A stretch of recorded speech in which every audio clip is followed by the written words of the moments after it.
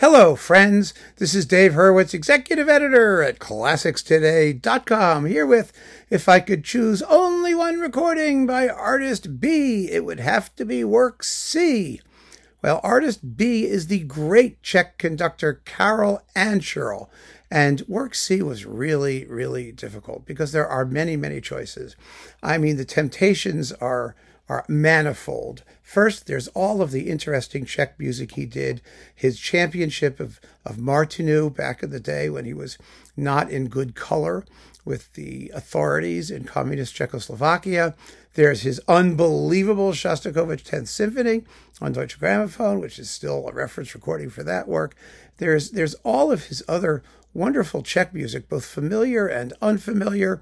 The amazing combination of intensity and structural cohesion that he brought to just about everything he did. I'm thinking, for example, of the Prokofiev Romeo and Juliet music, which is just wrist-slittingly powerful, or things that you ordinarily, the Dvorak Sixth. I mean, it's just a huge list of incredible performances with the Czech Philharmonic. I mean, that amazing orchestra, which was at its absolute peak during ANCERL's tenure.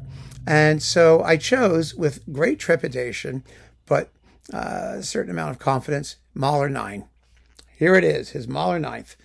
He only recorded Mahler Symphonies 1 and 9. He didn't do any others. But this 9th is really, really, really special. First of all, the tempos are on the flowing side, on the swift side, especially the finale, which here is 23 minutes and 27 seconds. I mean, nowadays they can take up to half an hour. It's unbelievable. And the first movement is also a couple minutes quick. There is that constant sense of agitation underlying the music. It's not that it sounds fast, it doesn't. And it's not that he's slighting any of the more intense or powerful passages. That's not happening either. It's just that the music has an urgency, almost a desperation about it, that's really in keeping with the nature of this particular piece.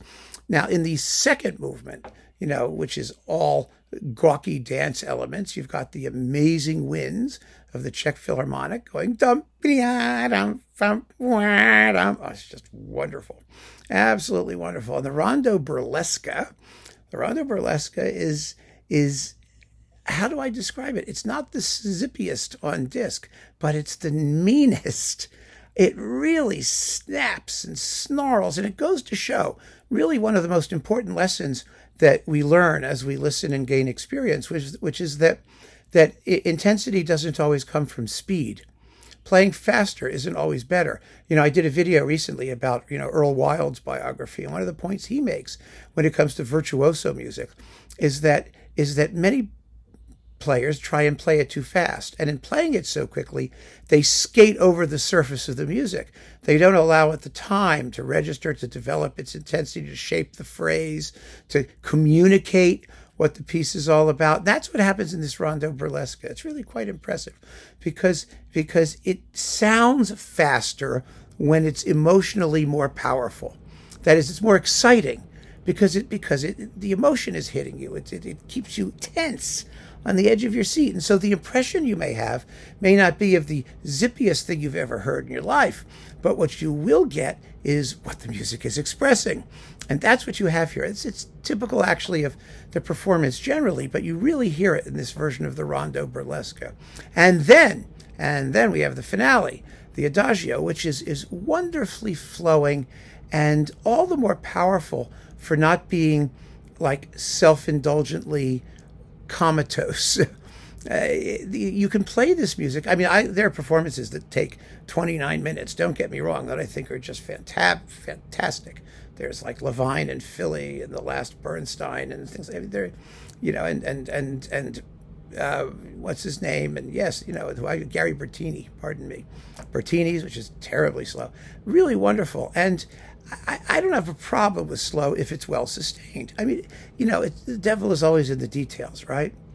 But this performance has, again, that emotional pain, that intensity that really very few other performances have. You really get the sense that these people were were living by the, skin of their teeth, or the hanging on by a thread throughout most of this piece. And the urgency of the finale communicates itself in a way that only makes the final ebbing away of life at the end all the more devastating.